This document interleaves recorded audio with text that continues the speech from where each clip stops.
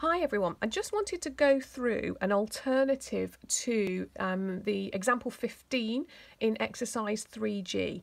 Now mainly because we talked about standardising it here, if you remember, where we apply the coding to the data, and you learnt back in 3D and 3E that standardising is really helpful when you have unknown parameters of mu or sigma.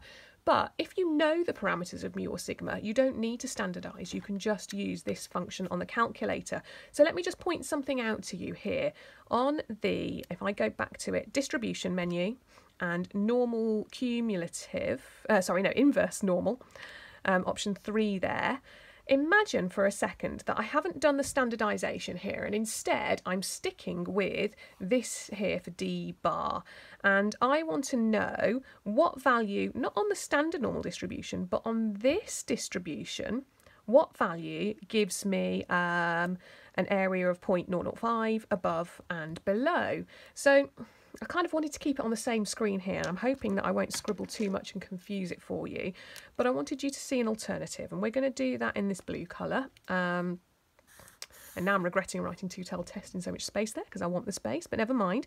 What we're doing is we're sticking with d bar, and we're taking this normal distribution with a mean as 0.580, and I want to know what's that value and what's that value here, bearing in mind that area is 0.005 and this area is 0.005.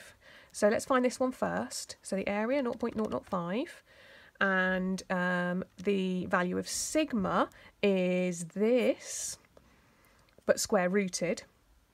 So we've got 0.015 divided by square root of 50, and the value of mu is 0.580. That gives me this value here as 0.5745, and ta-da, that's what we got there.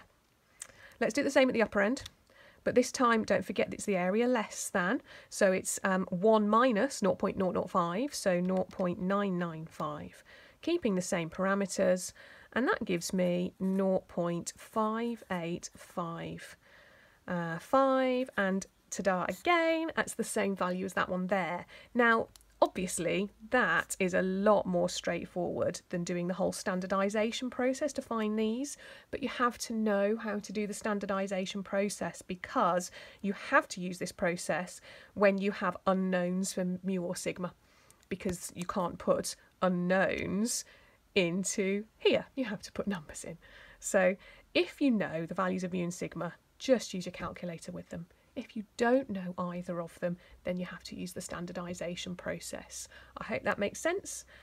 Good luck, and we'll see you soon.